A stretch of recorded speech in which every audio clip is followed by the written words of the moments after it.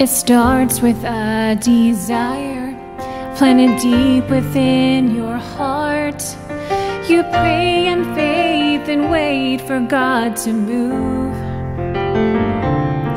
But time passes and you wonder, did He hear me when I called? Should I even have prayed that prayer at all? You'll never pray a prayer your Father will not answer.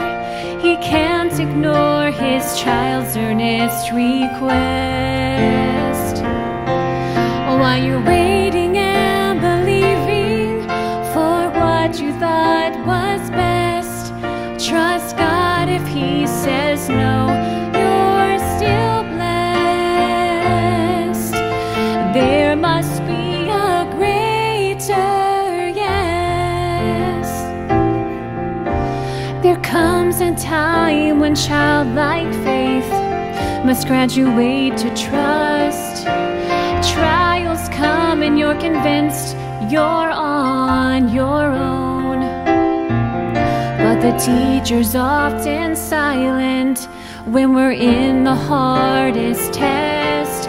But I'll answer when it's time with what is best.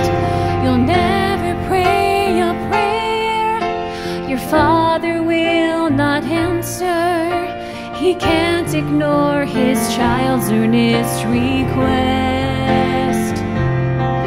While you're waiting and believing for what you thought was best, trust God. If He says no, you're still blessed.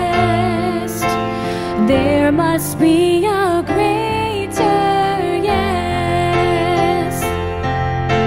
Sometimes God will answer just like we pray. Then other times what's on His mind is a better plan, another way, a greater yes. You'll never pray a prayer your Father will not answer. He can't ignore His child's earnest request. While you're waiting and believing for what you thought was best, trust God. If He says no, you're still blessed. There must be a greater yes. You're waiting and believing for what you thought was best. Trust God. If He says no, you're still blessed. There must be a greater yes. Oh, there must be a greater yes.